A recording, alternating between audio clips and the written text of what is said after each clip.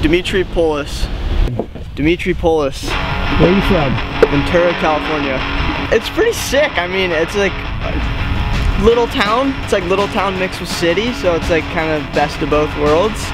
So, I mean, there's not a lot to do, but surf's fun occasionally, which makes it worth it, and the crowds are nice. So, yeah.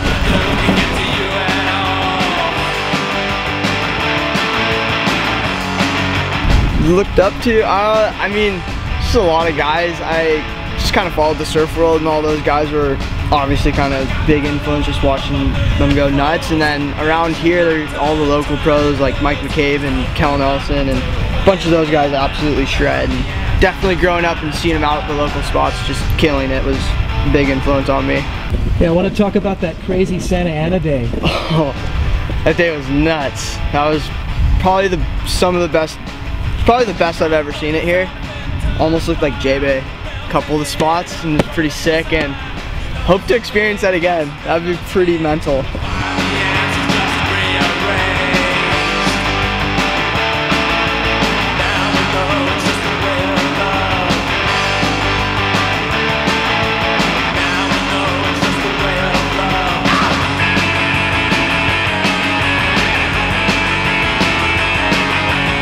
What do you like to eat? Do you eat?